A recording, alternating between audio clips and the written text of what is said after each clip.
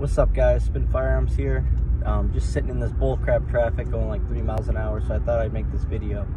Anyways, people were talking down on the Winchester white box. Someone said it could give you a squib load. I mean, that can happen with any ammo, but I'll tell you something. I actually had some Federal ammo, some of the more expensive Federal 9mm 147 grain, and in my Mossberg MC2SC, I wasn't paying attention when I was loading my mags apparently, and when I went to shoot, it was really weird. I had somewhat of a squib load, and it was a backwards round. Still had the primer. The actual bullet itself was just flipped around.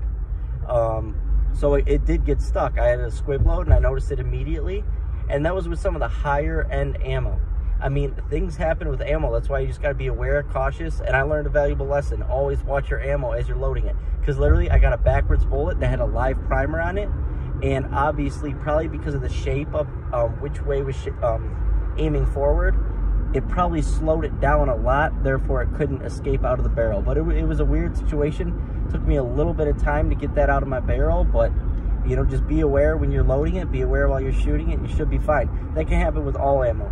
I've actually shot probably 10,000, 15,000 rounds of white box.